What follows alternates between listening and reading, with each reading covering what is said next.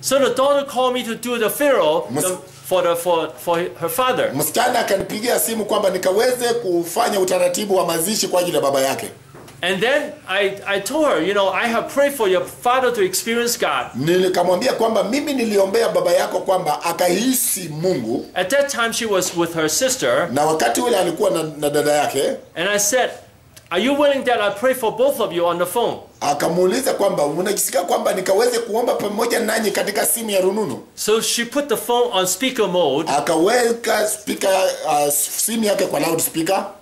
And then both of them can hear my prayer. Ili kwamba wote wawili wakaweze kusikia maombi yake. After the prayer, I asked them what they experienced. Nilipomaliza kuomba tu kwa simu nikawauliza mmejisikia aje? They said they felt the body floating, very light, floating. Wakasema kwamba walisikia miili yao ikikuja kuwa miepesi na miepesi zaidi. So I told them this is the work of God. Nikawaambia kwamba hii hakika ni kazi ya Mungu. Are you willing to believe in Jesus? Mnajisikia kwamba mnaweza kuamini Yesu? And I let both of them believe in Jesus. Nikawaelekeza tu kwa simu, nikawaelekeza kumwamini Yesu. And they were later baptized in my church. Na wakawa wanafuatilia kwamba waje kanisani. So I have done things like this all the time. Kwa hivyo mambo kama haya ninayafanya mara kwa mara. And one time I prayed for a drug addict. Siku moja nikaombea mtu ambaye anatumia madawa za kulevya. After the prayer, he said, baada ya maombi akasema, when you pray for me, if I feel more comfort than I took drugs. Anasema kwamba unaponiombea ninajisikia nikiwa na amani kuliko vile huwa ninajisikia nikikunywa madawa yangu hii. So the presence of God can give greater comfort to his body. Kwa hivyo uwepo wa Mungu unaweza kupeana furaha iliyotimilifu kwa ajili ya miili zao. When you love God all the time, ukimpenda Mungu kila wakati, you also feel comfort to your body. Pia utajisikia kwamba mwili wako una furaha na unashangilia. And you can sleep better too. Na ukilala haulali ile kulala ya kungangana. Do you believe that? Naamini mambo hayo? Hallelujah. Amina. But many people believe that. Watu wengi waamini kwamba, but they don't live in the presence of God. Hawataki kuishi katika uwepo wa Mungu. I hope that you all stay in the presence of God all the time. Ninatamani kwamba vile mko hapa nyinyi wote muishi katika uwepo wa Mungu. Another passage is Isaiah 61:1-3. Sehemu nyingine ya Biblia ni Isaiah 61 mstari wa kwanza hadi wa 3. Isaiah 61 mstari wa kwanza hadi wa 3. There it says that the Spirit of the Lord is upon me. Sema kwamba Roho wa Mungu yu juu yangu. Because the Lord has anointed me to preach the good news to the poor. Maana Bwana amenitia mafuta kwamba nikahubiri habari njema kwa walio maskini. But he also sent me to heal the brokenhearted. Na pia amenituma kutangaza uhuru kwa walio katika vifungo. To proclaim freedom for the captives. Kutangaza uhuru kwa waliofungwa. To comfort all who mourn. Kufariji wote wanaolia. And the oil of gladness instead of mourning. Oil of gladness instead of mourning. Na with the verse? Oil of gladness instead of mourning. Mafuta ya furaha badala ya kilio. So here it talks about Holy Spirit gives us the power to preach the gospel. Hapa Biblia inasema kwamba Roho wa Mungu hutupatia nguvu kwa ajili ya kuhubiri injili. And also gives people inner healing. Anawapatia pia uponyaji wa mioyo ndani. To heal the broken-hearted. Kuponya walio na mioyo iliyovunjika. To comfort all who mourn. Kuwafariji wale wanaoomboleza. And to give them the oil of gladness instead of mourning. Na kuwapatia mafuta ya furaha badala ya kilio. That we all can live in joy and peace. Kwamba sisi wote tukaweze kuishi katika furaha na amani na kushangilia. Now many Christians live in sadness. Watu wengi wa Kristo hawa mnaona hawa wanakaanga wamehuzunika. Or burdens.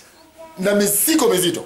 And even some ministers sometimes are burdened with the ministry. Na watu wengine wanakuwa na mizigo hata kwa ajili ya huduma. Now we first need to believe that ministry belongs to the Lord. Lazima tuamini kwamba huduma ni wa Mungu. When we have the strong presence of God, God will bless our ministry. Tunapokuwa kwamba tuko katika uwepo wa Mungu ulio na nguvu, Mungu atabariki huduma zetu. We don't have to worry about the work of God. Hatustahili kujali na kutokujua habari ya huduma wa Mungu. When we submit to God and have a close relationship with him, tunapochiachilia kwa Mungu na kuwa na uhusiano wa karibu na yeye, he will guide us how to do ministry better. Yeye atatuelekeza vile tutafanya huduma kwa njia iliyo bora. And then your ministry will go higher and higher. Na huduma wako utaenda juu na kupanuka zaidi. But when we worry, lakini tunapokuwa kwamba tunakaa tu na kuhuzunika na kushangaa, we won't have much strength. Hatuna nguvu zilizo sawa. But some people say it's hard for me to have joy. Watu wengine wanasema kwamba ni vigumu mimi kuwa na furaha. Then you need the Holy Spirit, the presence of God. Sasa unahitaji Roho wa Mungu na uwepo wa Mungu to heal your heart. Kwa ajili ya kuponya moyo wako. And to comfort your heart. Na kufariji moyo wako. So that you are totally free. Kwamba uwe ulie na uhuru ulio wa kweli. When I pray every day, napoomba kila wakati, I seek total freedom. Ninajisikia nikiwa huru kweli kweli. Oh, hallelujah. Thank you Jesus. Hallelujah. Oh, hallelujah. Thank you Jesus. Now notice how I pray. It's like from the Spirit. Sasa hii anapoomba anaomba kutoka kwa Roho. It's not just talking. Sio tu kupiga kelele. It's flowing from my spirit. Ni kutiririka kutoka kwa Roho wa Bwana. Hallelujah. Oh yes, oh, it's crying out from the Spirit. Ni kulia kutoka ndani ya moyo. Hallelujah.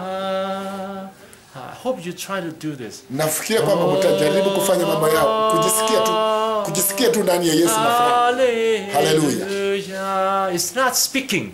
Sio kuongea. It's flowing from the Spirit. Ni Roho wa Mungu kutiririka kutoka kwa moyo. Hallelujah. Kuimachilia inja na kuwa na furaha na kushangilia kwa Bwana.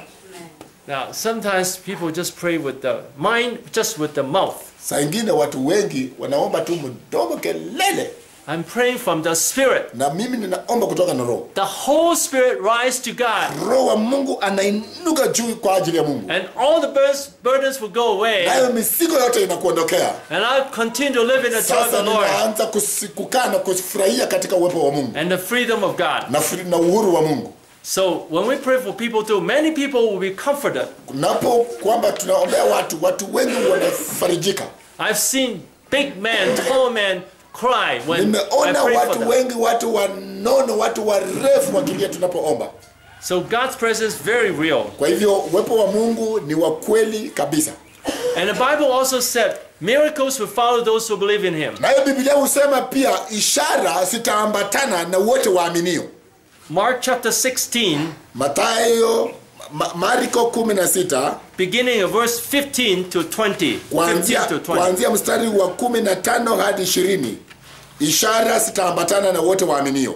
In verse 15 it says that Jesus told us to go to the whole world and preach to the whole creation. Katika mstari Marko 16 mstari wa 15 inaambia kwamba mtakapoenenda katika dunia yote, and he who believes and is baptized shall be saved. Yote atakaoamini na kupatizwa huyo ataokoka. And then verse 17, miracles will follow those who believe. Na mstari wa 17 kwamba ishara na miujiza zitaambatana na wote waaminio. And what kind of miracles? Ishara gani?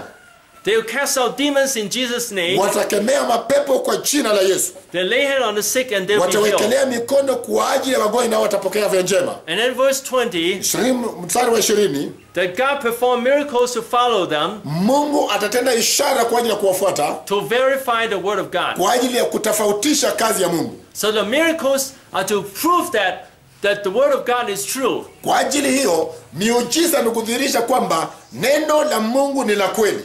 Now, according to this verse, who should lay hand on people? Kulingana na mstari huu, ni nani aliye na uwezo wa kuwekelea mikono juu ya wagonjwa? They'll lay hand on the sick and they'll be healed. Tutanyosha mikono juu ya wagonjwa na watapona. So who would do that? Nani atafanya hiyo?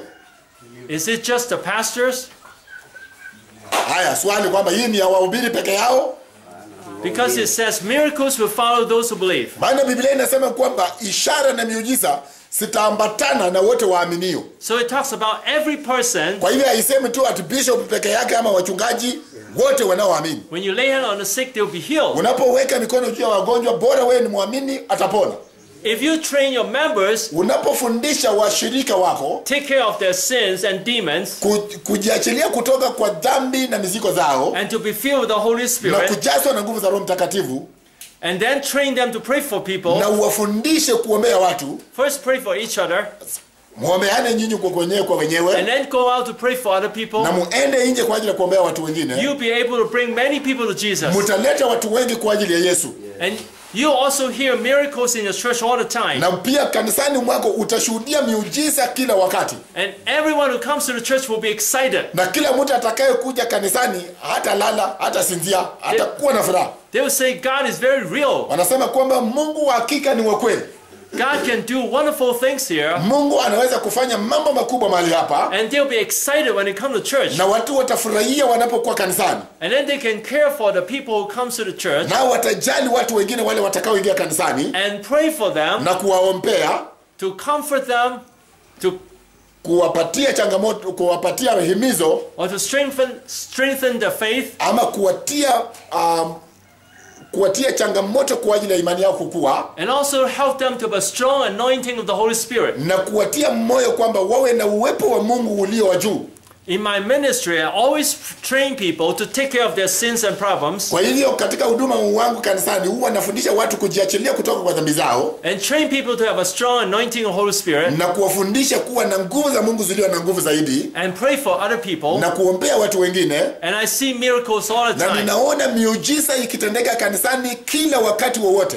Not only when I pray for people, sio tu wakati ninaombea watu, but when the members pray for other people. Hata washiriki wanapoombea watu wengine. Then evangelism will be done to your neighborhood. Sasa uinjilisti utafanyika, watu watafikiwa kwa wale walio majirani wenu. With a strong presence of God and with power. Na katika nguvu nyingi zilio la Mungu na uwezo mkuu. And many people will be comforted. Na watu wengi watafarijika ndani ya maisha yao. Many people in problems will be changed. Watu wengi watakuwa kwamba wanaweza kubadilika kutoka kwa dhambi. Now I have heard testimonies like this. Nimesikia ushuhuda kama huu. When people really follow God, watu wanapomfuata Yesu kabisa, the farmers found that in the field the crops have more production. Aya, sikia hii. Kwamba wakati watu wanapomfuata Mungu kwa njia ya ukamilifu, hata mimea yao katika mashamba yao inakuwa iko sawa. And there were less rats in the field. Rats. Mouse, big mouse, rats. Sasa zile panya za kukula mimea zinakuwa kwamba haziko tena. God can bless our work. Mungu anakuwa kwamba amebariki kazi zenu. And bless yourself and your church members. Sasa Mungu anabariki wewe pamoja na washiriki na hata watu walio karibu na wewe. And this whole area. Na hii area yote hii hapa watu watakuwa kwamba wamebarikiwa. And your country. Hata nchi ya Kenya pia itakuwa kwamba imebarikiwa. Now I'm going to tell you 2 Bible verses that will talk about that in the evangelism it's not just with word but also with the power of the Holy Spirit and miracles. Wanakuambia vifungo vingine kwamba uinjilisti sio kwa maneno tu na mdomo, bali ni kwa uwezo na nguvu za Roho Mtakatifu wa Mungu. Romans 15 verses 18 to 19. Warumi 15 mstari wa 18 hadi wa 19. Warumi 15 mstari wa 18 hadi wa 19. I will not venture to speak of anything except what Christ has accomplished through me in leading the Gentiles to obey God by what I've said and done by the power of signs and miracles through the power of the Spirit.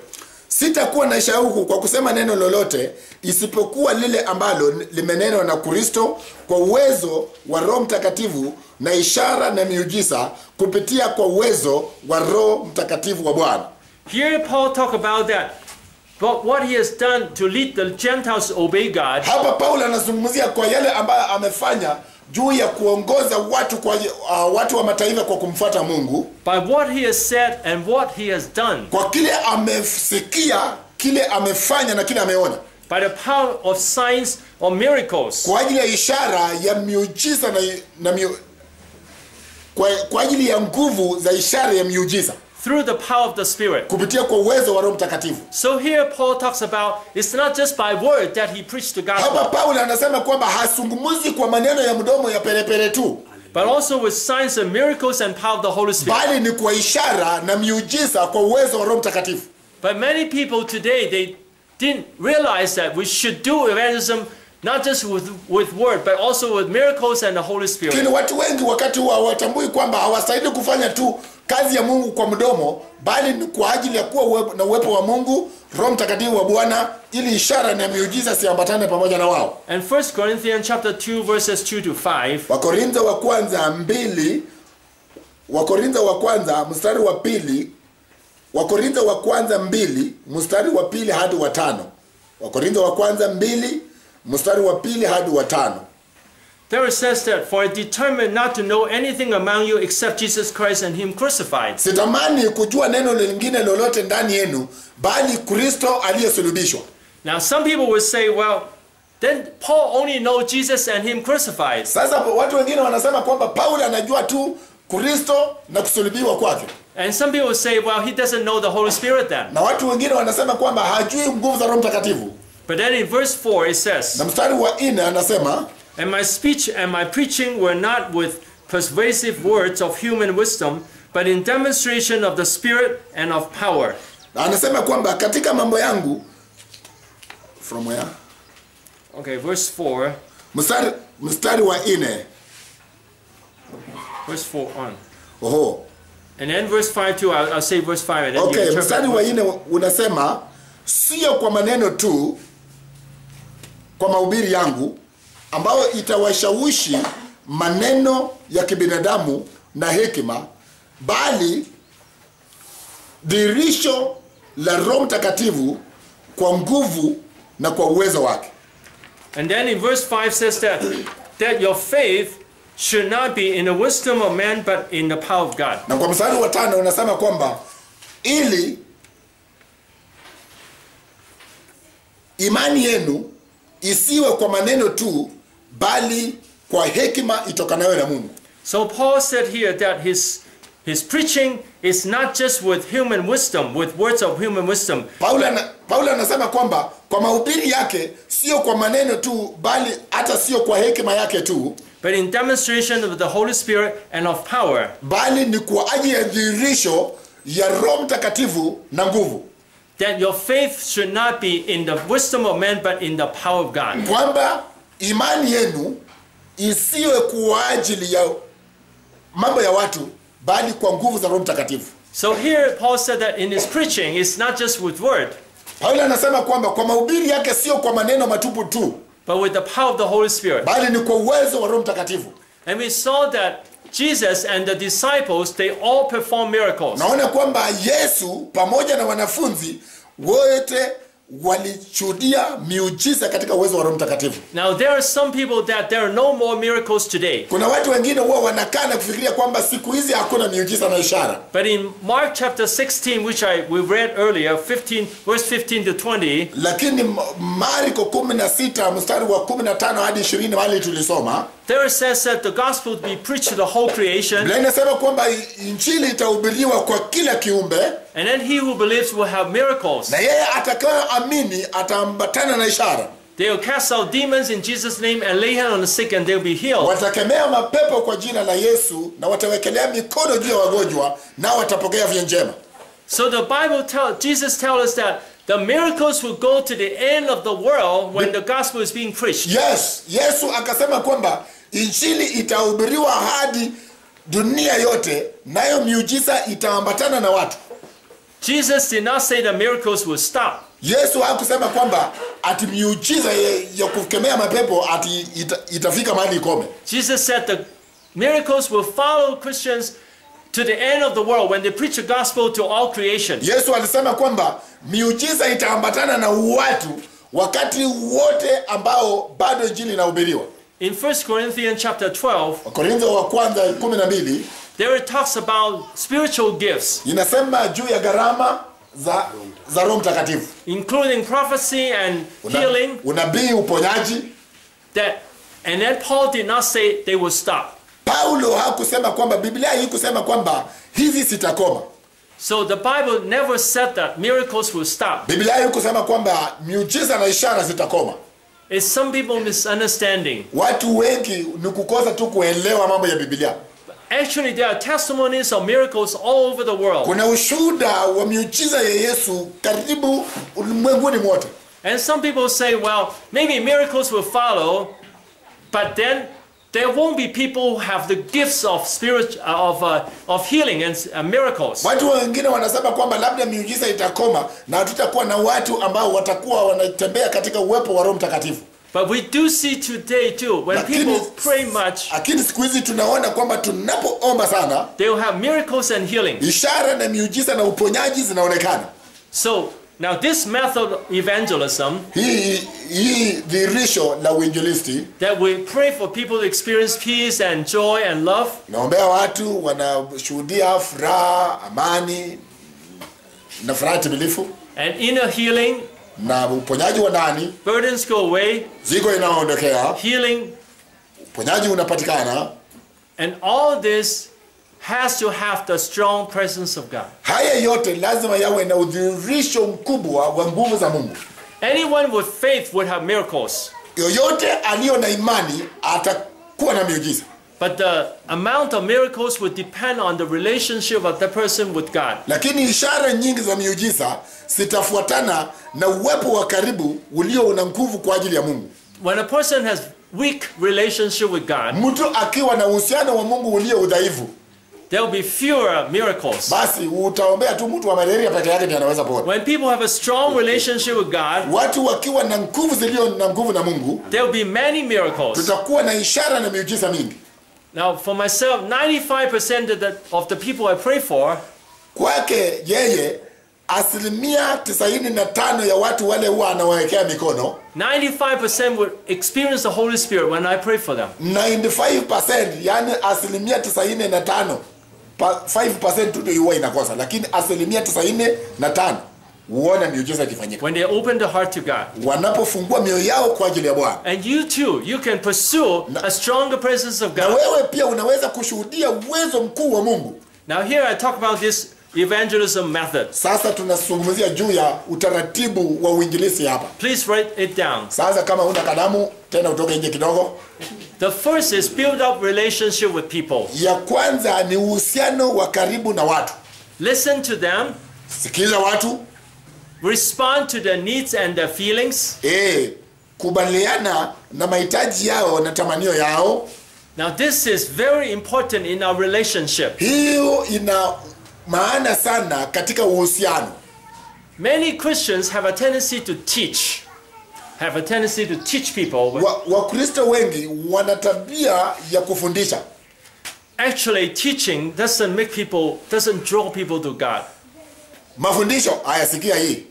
Mafundisho tu peke yake haisongeshi watu karibu na Mungu. When people are ready for teaching, we can teach. Watu wakiwa wako tayari kufundishwa vile naona nyinyi mmekaa hivi, tunaweza kufundisha. But when people are not ready yet, Lakini watu kama hawajakuwa tayari kwamba wanaweza kufundishwa, and listen to them and respond to their needs and their feelings, na uwasikize na uitikie kwa mahitaji yao, it will attract more people to Jesus. utaleta watu wengi kwa Yesu. I use an illustration. Ninatumia mfano.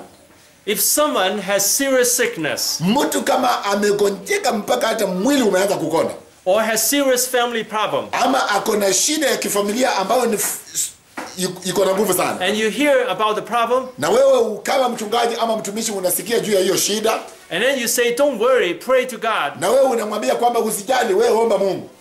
he might feel that you're not caring about his needs. Sasa anaona wewe akili yako si sawa. But if you say, Lakini ukisema, it must be a difficult time for you, lazima uwe unapitia mambo magumu, that you might worry about your sickness, kwa hivyo ninachukua mzigo kwa ajili ya magonjwa yako, or when your family members have problems, ama kama jamii yako iko na shida, you'll be unhappy.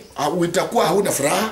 Now, it doesn't mean I want them to continue to be unhappy. Inamaanisha kwamba sitaki kwamba waendelee kuwa katika hiyo hali.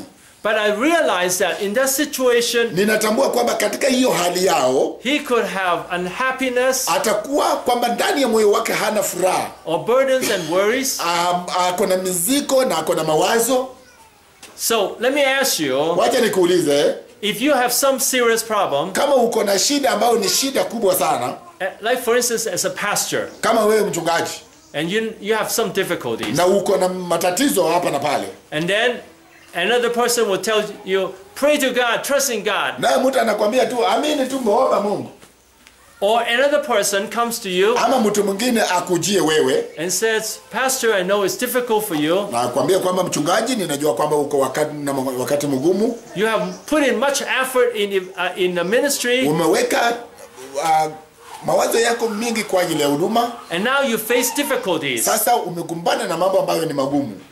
Now let me ask you, Wacha nikuulize, which response to the pastor will make the pastor feel happier? haya sasa anauliza, kwa vile amekwambia tu kwamba amini Mungu na uombe. Na yule amekwambia kwamba pastor, ninajua kwamba uko na shida, umekuwa na matatizo, ingawaje umeweka moyo wako kwa ajili ya kazi ya Mungu. Kwa hao watu wawili, ni nani utaona kwamba anakujali? They say the second person who was share with you what you are going through. Yeah. So when we hear people's problem, tunaposikia watu wakiwa na shida, don't go into teaching. Usiende kuwafundisha. Listen to them. Wasikize hao watu and empathize with their feelings. Na uwahurumie katika mawazo yao. Feel their feelings. Hata wewe ujisikie kwamba pia wewe una mzigo kwa ajili ya hiyo shida. And just say to ourselves, na ujizungumzie wewe mwenyewe. If I were that person, kama mimi ndio yule mwenye nilio na shida huyu, how would I feel? Ningejisikiaje? And then respond to the feelings of the person. Na uitikie kulingana na shida na matatizo ya huyu mtu. Now this is important for your daily life too. Hii pia ni ya muhimu kwa ajili ya maisha yako ya kila siku. For instance, your child comes home and his school grades is not very good. Sasa mtoto wako anakuja nyumbani hajisikii mzuri na hayuko na amani. And then you say you did not study well. Unamwambia kwamba wewe hujasoma vizuri wewe. You have to study harder. Wewe unastahili usome na nguvu. You have to work harder. Unastahili usome na nguvu wewe. Now, would the child be very happy? Sasa huyo mtoto atacheka kweli. But we might have seen the child did try. Unaona kwamba mtoto kweli hajafanya vizuri. And it's not doing so well. Hajafanya vizuri lakini amejaribu. So we can say, yeah, you did try. Unamwambia kwamba mtoto umejaribu. And so now you don't have good grades, you will be unhappy. Sasa ukiwa katika hiyo hali hatafurahia. I'll help you. Nitakusaidia. And you do better and better. Kwamba kesho ufanye vizuri na bora zaidi. Now this way people will feel comforted. Sasa huyo mtoto anajisikia kwamba amefarijika. And then also responding to your wife too. Na pia unapoongea na bibi. When your wife says, "Oh, it's so hard to take care of the children." Mkaka anakuambia, ni vigumu kuangalia watoto. And then very often the wife said, "The husband always teach me what to do." Na naye bibi anasema kwamba huyu mwanaume kila wakati tu anatakanga kunifundisha kile kitu cha kufanya. But if we say to the wife, lakini tunaambia baby, I know you have been taking care of the children for a whole day. Ya kwamba mama, unajua umekuwa na kazi ngumu, umeshughulika na watoto siku yote. It's very hard work. Najua kwamba hii kazi mama sio rahisi. I appreciate you. Kwa hivyo ninashukuru kwa hii kazi unafanya. I know you're unhappy when they don't obey you. Najua kwamba saa nyingine watoto wanapokusumbua huwa wanakasirika. That way, now, which way would the wife feel better? Sasa ni njia gani ambayo mke ataona kwamba anasikia mzuri? They say the second one. Right.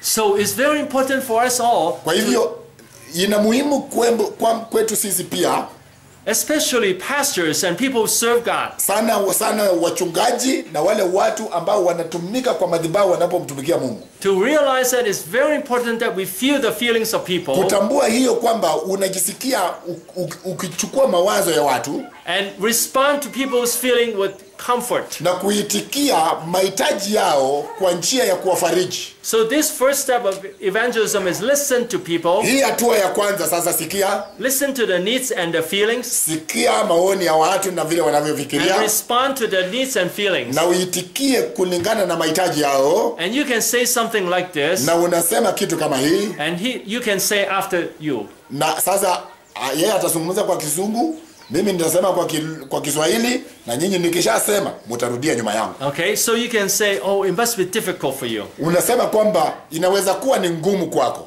Inaweza kuwa ni ngumu kwako. I know you feel unhappy. Ninajua kwamba haujafurahia. I know some people make you feel unhappy. Najua kwamba watu wengine wanakufanya kukasirika. I know the situation is hard for you. Najua kwamba hali hii ni ngumu kwako. Watu wengine hamuongei. I care about you. Ninakujali. And I'm willing to do anything to help you. Na ninaenda kufanya lolote kukusaidia wewe. So these are things we can say to people. Haya ni mambo ambayo tunaweza kuzungumza kwa watu. To make them feel accepted. Kwamba wajisikie kwamba pia wao wamekubalika. And understood. Na wameeleweka. And then number 2. Sasa la pili, we can share some of our similar experiences. Sasa tunaweza kushiriki pamoja nao yale mambo ambayo sisi pia kama watumishi tumeyapitia. Or some people's similar experience. Hata ushuhuda wa watu wengine. And then they got help from God. Sasa wanapata usaidizi kutoka kwa Mungu. Or when we pray for people, they experience the help from God. Ama tunapoombea watu wanapata usaidizi kutoka kwa Mungu. And then number 3, la tatu sasa, we ask the person, are you willing that I pray for you? Sasa unajisikia kwamba Bwana Mtaro tunaweza kuomba pamoja na wewe? That the blessings of God will come to you. Kwamba uwepo wa Mungu kakujilia juu yako. And then when the person is open, naye mtu huyo akiwa ako wazi na moyo wake umekubali, then you will tell them, sasa utamwambia, God loves you very much. Unamwambia kwamba Mungu anakupenda sana. God wants to bless you. Mungu anahitaji kukubariki. So open your heart to God. Kwa hivyo fungua moyo wako kwa Mungu. Hunger for God. Uwe na tamanio kwa Mungu. And relax. Na utulie kabisa. And believe that God wants to help you. Na uamini kwamba Mungu anataka kukubariki. So you help the person to open the heart to God. Sasa unasaidia mtu huyu kufungua moyo kwa Mungu. And then you yourself open your heart to God. Na wewe pia si unaambia mtu na wewe umemkasia tu macho. So if you pray every day to experience the Holy Spirit, unapoomba kila wakati kwa ajili ya kushuhudia nguvu za Roho Mtakatifu, and lead the church members to pray together much, na kuongoza washiriki wa kanisa kuomba kwa Mungu sana, and to practice praying for people, na kwa ajili ya kufanya zoezi la kuombea watu, then you get used to the presence of God. Na sasa unatumika katika uwepo wa Mungu. And then when you pray for this person, unapoombea mtu huyu, you yourself would believe that God loves you. Wewe mwenyewe unaamini kwamba Mungu anakupenda. God wants to bless us. Mungu anataka kutubariki. And use us to bless the person. Anataka kututumia kubariki watu. So in a prayer, don't talk too much. Kwa hivyo kwa kuomba usipike kelele na kuongea mambo mengi. It's not the prayer of the mouth. Sio kwamba tu ni hii kelele ya mdomo. But our spirit will ascend to God. Ni roho iliyomiminwa kwa Mungu. Hallelujah. Hallelujah. God is good. Mungu ni mwema. Hallelujah. Hallelujah. Now notice how I use my voice. Sasa hivi ndivyo anayetumia sauti yake. It's like the voice came from my belly. Sasa sauti inatoka ndani ya chemichemi ya moyo. Also my heart ascend to God. Moyo wake unamsongea Mungu karibu. Hallelujah. Kitu kama hiyo. Oh Yesu.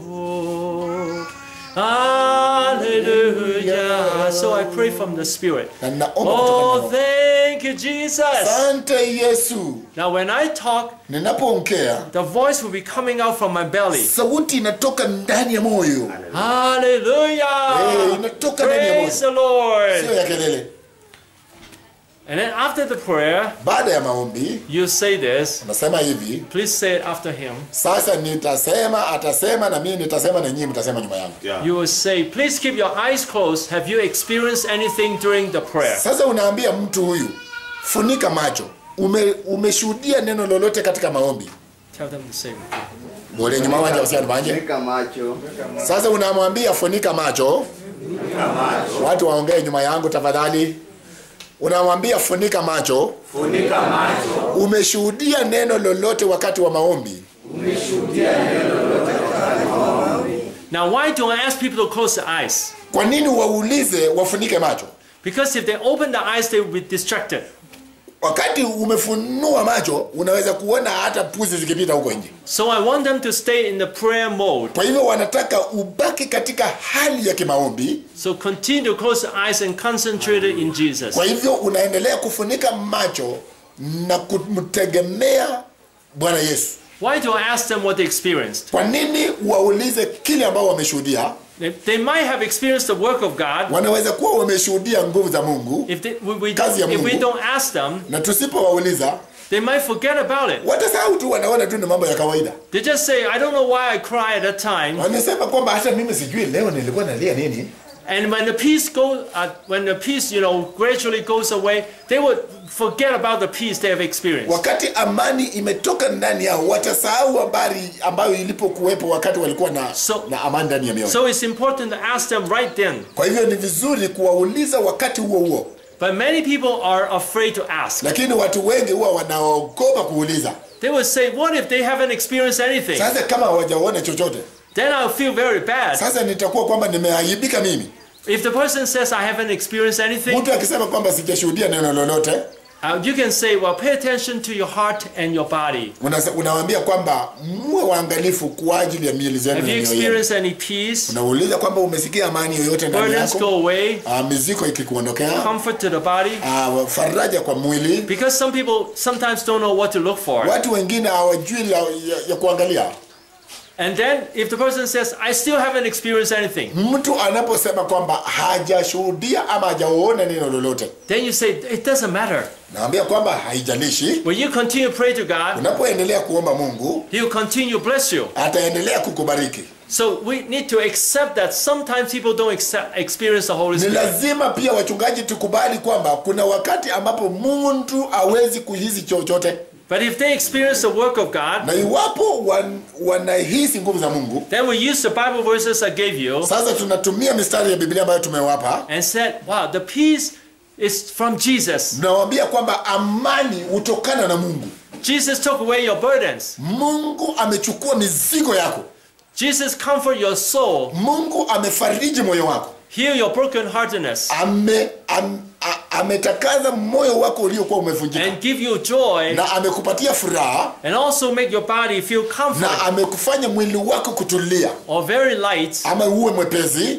Or some people feel like floating. Watu wengine waisikia ni kama wanapaa. So that's like in heaven.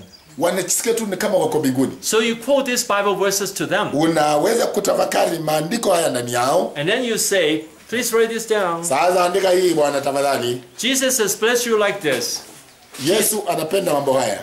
Do you want Jesus to continue bless you? Unataka Yesu aendelee kukubariki. If the person is willing, kama mtu anajisikia, then you explain about Jesus dying on the cross. Unaeleza juu ya Yesu akikufa msalabani. How God loves us and wants to save us. Vile Mungu anatupenda na anahitaji kutuokoa. And lead them to believe, to say, pray together to accept Jesus as na the Savior. waongoze kwa kuomba kuamini Mungu kama mwokozi wa maisha yao.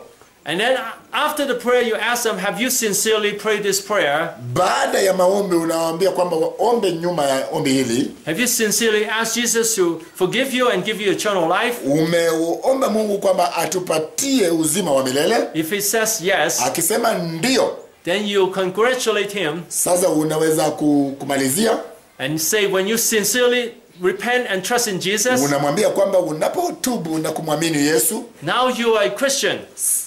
Now you sasa have, umekuwa Mkristo. and then also teach them how to follow God. Sasa unawafundisha jinsi ya kumfuata Mungu. Okay, so this is the evangelism method. Hii ndio utaratibu wa uinjilisti. And then if the person is a Christian, na kama huyu mtu ako na swali lolote la kuuliza, after the person experiences the Holy Spirit, baada ya mtu kushuhudia uwezo wa Roho Mtakatifu, you can say, you can carry the power of God. Unaweza kubeba uwezo wa Mungu to bless people. Kwa ajili ya kubariki watu. Do you want to be used by God to bless people? Nauliza kwamba unataka kutumiwa na Mungu kwa ajili ya kubariki watu. That way you can raise up Christians to serve God. Sasa unaweza kuwauliza maswali ya kumtumikia Mungu. I have raised up people to become ministers. Nimeinua watu kuwa watumishi wa Injili and missionaries. Na wa missionary pia. After I pray for them. Baada ya kuwaombea. Okay, right now I want to demonstrate this with one man and one woman. Anyone willing to come out? Sasa tunataka kufanya zoezi kwa mama mmoja na mzee mmoja. Mama mmoja anayejisikia kwamba aje na mzee mmoja. Okay, anyone, one man and one woman. I demonstrate this method of evangelism. Mama mmoja na mzee mmoja. Thank you. Thank you. Thank you. And a woman? Itaino mkana wanje. Okay. You stand over here. You come over there. You come over here, please. This side. Stand over here. Please control the camera.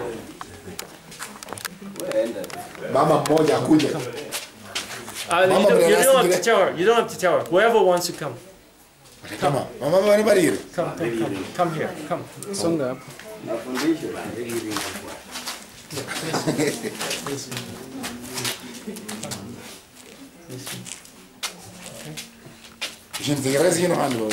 Okay. Now we will skip the part of talking at this point because that will take time. Hatutaongea kwa sababu itachukua muda. So we just come to the point of the prayer. Tunakuja tu kwa sehemu ambayo ni ya maombi. Please come forward. Mama, sitakuimba hilo. Okay,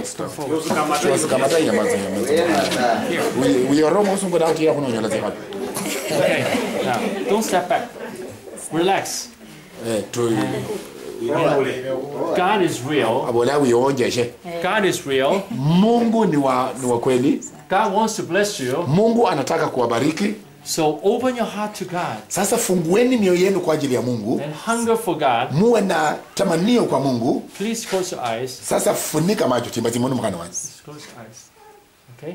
And then tell them, open your heart to God and appreciate God. Fungua moyo wako na umshukuru Bwana. And then for myself, I would believe that God is blessing me right now. Ndito kusubira munyesaye ya namelanga tikamsiesi. God is with us now. Nyesaye alininde efota isaini.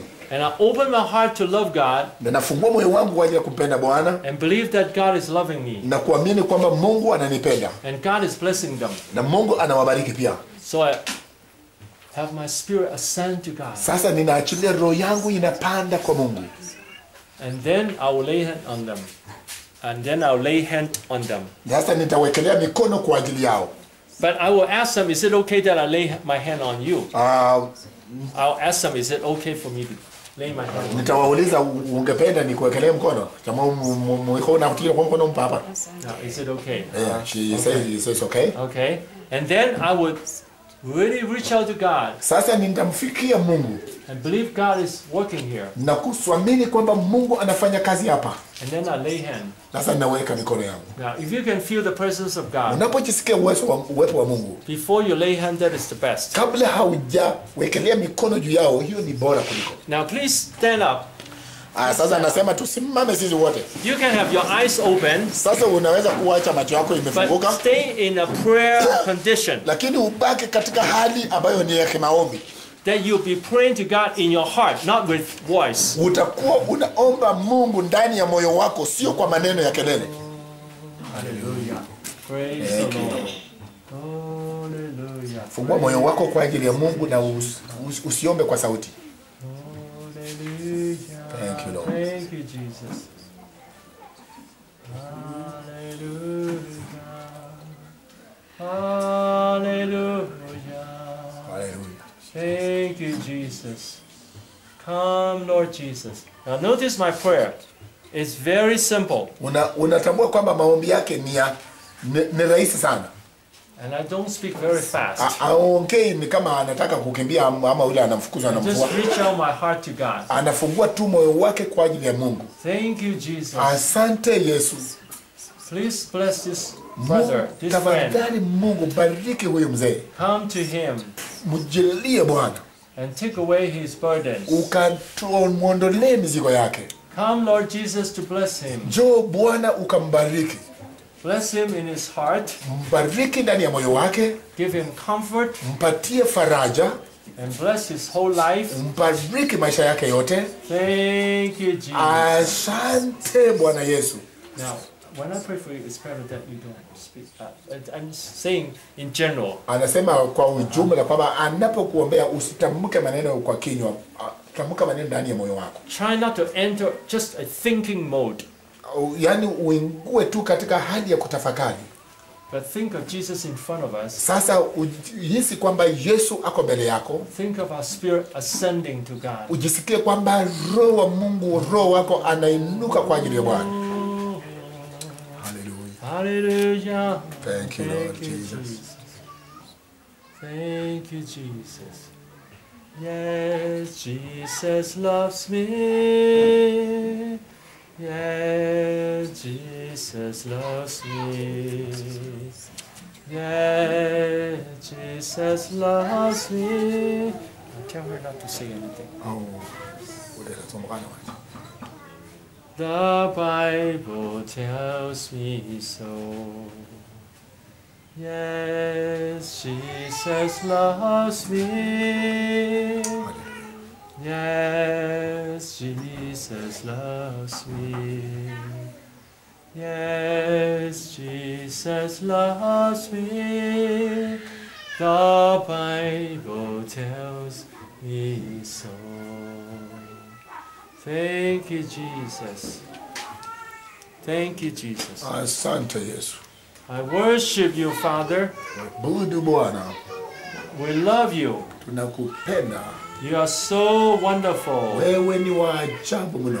Hallelujah. Asante Bwana, haleluya. We need Jesus. Tunakuhitaji Yesu. Please open our hearts Fungueni mioyo yenu.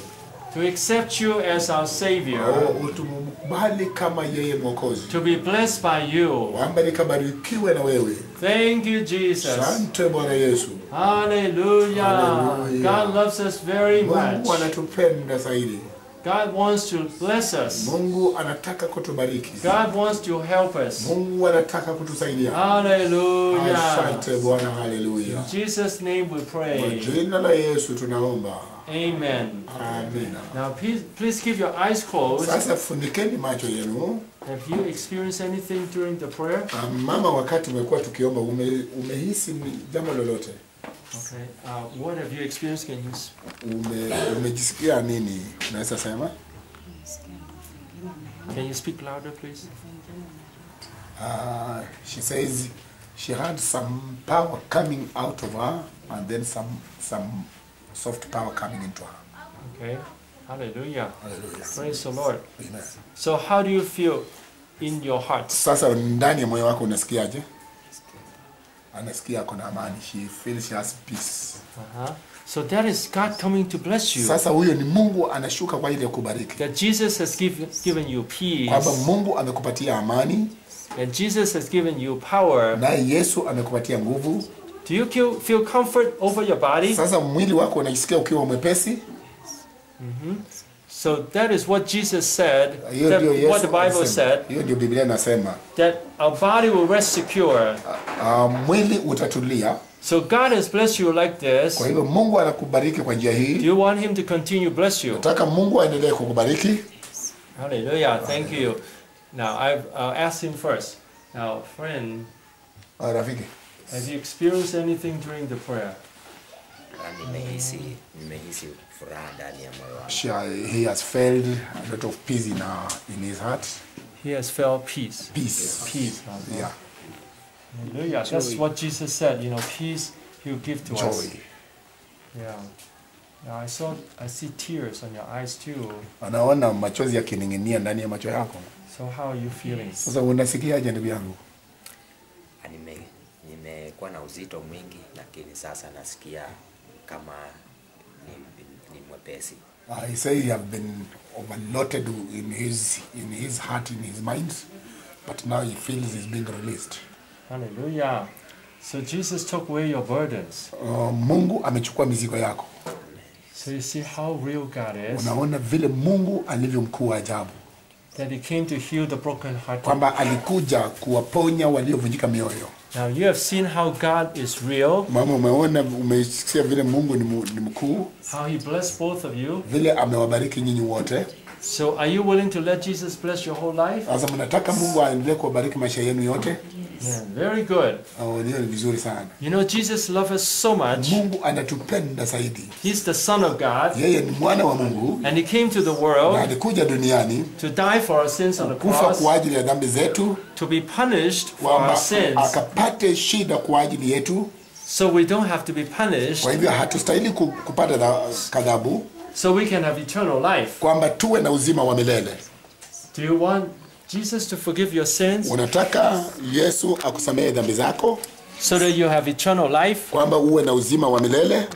Can you follow me in a prayer? Mnaweza kunifuatilia kwa ajili ya maombi? To ask Jesus to forgive you. Wauliza Yesu awasamehe. And give you eternal life. Na wapatie uzima wa milele. Now if you sincerely pray this prayer, kama unaamini na kuomba ombi hili, God will give you eternal life. Yesu atakupatia uzima wa milele. Okay, so we'll pray now. Sasa tutaomba pamoja nanyi. Dear Jesus. Yesu mpendwa. You can say it together. Tunaweza kusema wote. Yesu mpendwa. We thank you. Tunakushukuru. That you have blessed us in the prayer. Kwamba umetubariki katika maombi. You have given us peace. umetupatia amani, You have healed our broken heart, healed our burdens, umetuponya na mizigo zetu, and heal our hearts, na umeponya mioyo yetu, and give us comfort. na umetupatia faraja. Thank you for your love. Asante kwa upendo wako.